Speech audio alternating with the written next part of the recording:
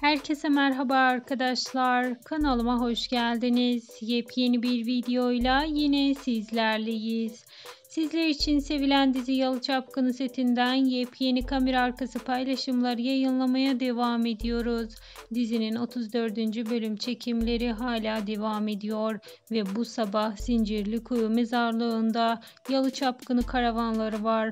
Anlaşılan Fuat'ın mezarlık çekimleri bugün yapılıyor ve ikinci fragmanda bu sahneleri de göreceğiz arkadaşlar.